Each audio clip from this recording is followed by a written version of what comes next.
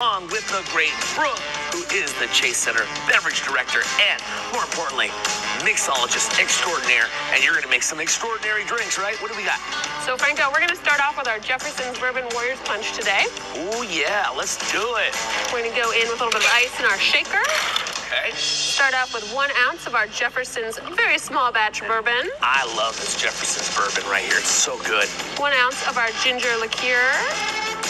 I can smell that now, Brooke. That's just... 1 ounce of our lime sour.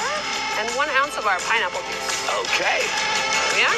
Gonna shake that guy all up. Let's party together, right? Have a good time. Warriors Punch. Little Jefferson's bourbon. And we go right in.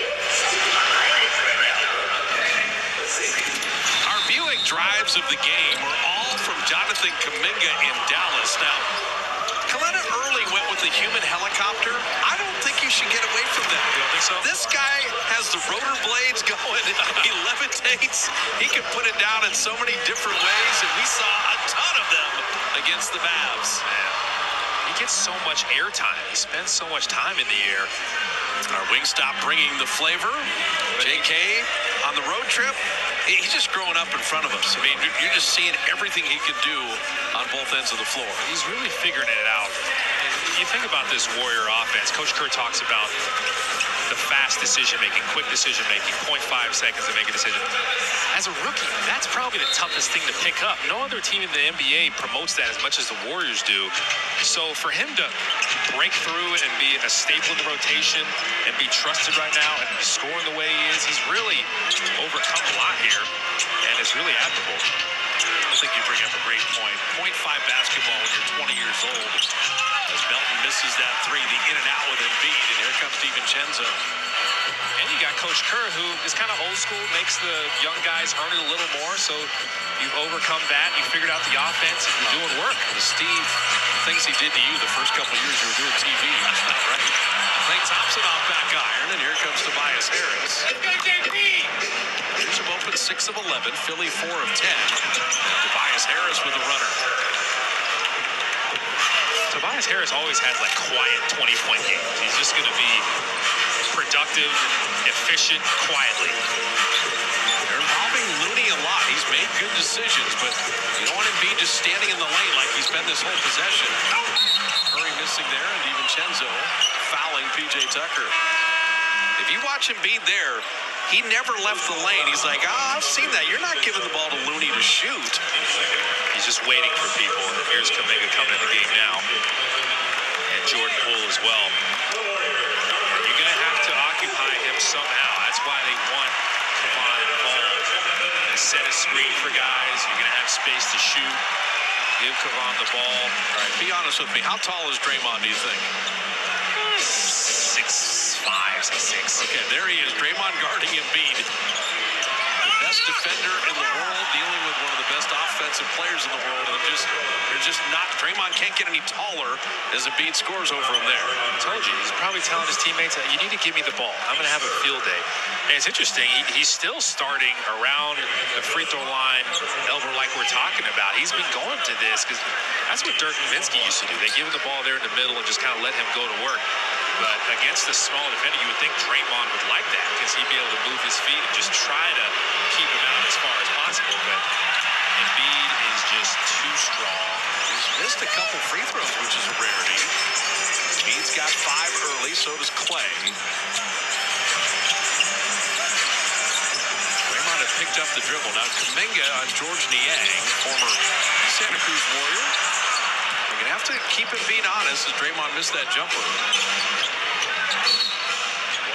Niang turning it over. There's 7 guys on the Philly roster that make 40% or more on threes. Niang's one of them. That's why they're the #1 3-point shooting team in the league, but they haven't made one yet.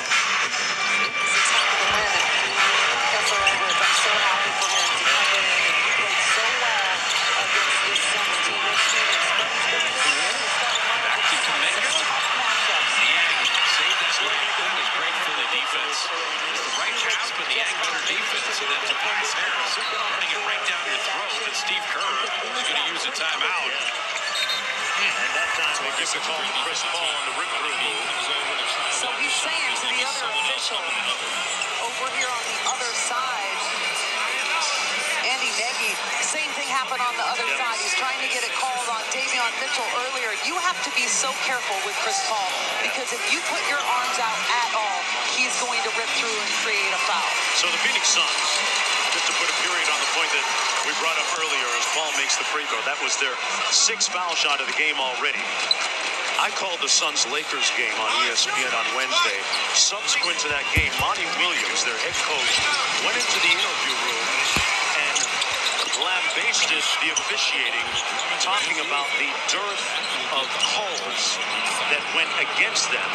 And subsequent to that was fine, but you know how sometimes it works. We're seeing a little bit of the residual now. They've gone to the line 7 times. Well, I can say this.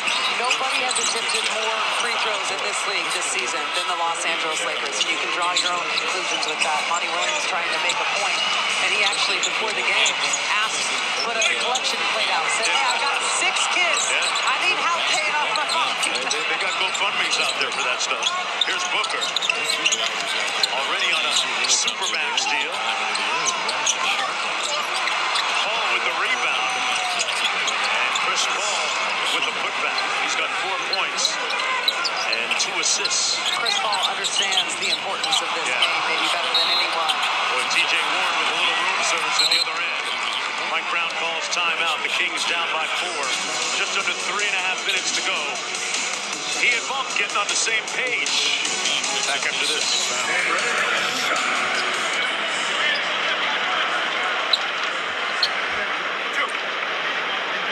If you're just joining us, Damian Lillard out, Yusuf Nurkic out, Anthony Simons and Jeremy Grant out as well.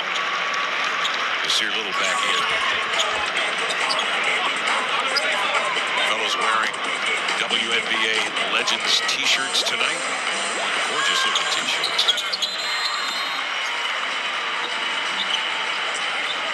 Talk more about that a little bit. 3:16 left here in the first quarter. Bulls on top by 2. Bean on the screen. Zigzag dribble. Nice lead inside to Jones. Hand off to Drummond. Maybe Jones. A slam dunk off the back iron. Here comes Sharp operating. In he comes going lefty. Look at that hand on the mark and crossover right to the window and lay it in. That's a superstar in the making. We're seeing the stars start to rise. And with